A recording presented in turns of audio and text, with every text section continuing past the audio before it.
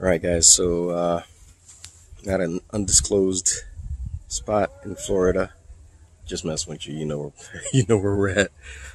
This trek into DIY tech is just to show you the camera setup. So I'm actually recording for a different project that I want to show you guys. But while I'm doing that, I might as well show you how I set up the camera. Or the other camera, because I usually use the phone to record everything, you know that. So, but I'm going to show you the other camera that gives us a wider angle of the projects that I'm working on. So, one good point, and sometimes something that people forget is where your lighting is coming from. So, I'm usually using all natural lighting. I usually don't carry lights with me. So the biggest thing is keeping the sun out in front and not behind you, because I'm going to do a 360 here and I'm going to show you what happens with that.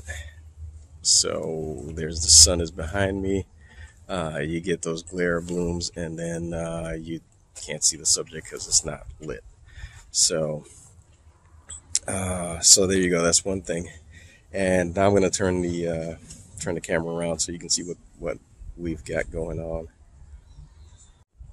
So this is the site here. I'm going to be recording down here, which again, so it's low light where I'm recording, and it's pretty well lit beyond that. But you'll be able to see the scene behind us. So here you go. But this is what I wanted to show you. You don't have to spend a lot of money to do this. So this is, some of this stuff is Amazon special. We're not here to advertise, so I'm not going to go into the brands and stuff. But this is an old cell phone that I had. You can see there the view that the camera's having. It's kind of hard to see because of the glare, but I'll give you a close-up. You can see me recording. But this is the setup. So I actually have a 360 camera here. It has Wi-Fi connection, or you control it via Wi-Fi. So I just have it on a standard tripod.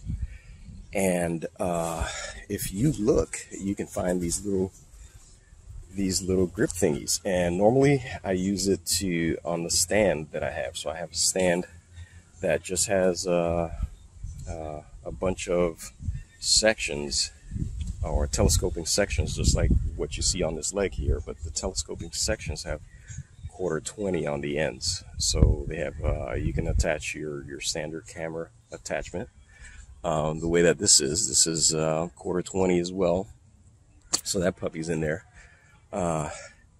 Yeah, so you don't have to spend a lot of money on the setup. And so standard tripod, probably like $20. This little guy here, you can find it for 14 and up. And somebody's old cell phone, right? Because everybody's always upgrading their cell phones.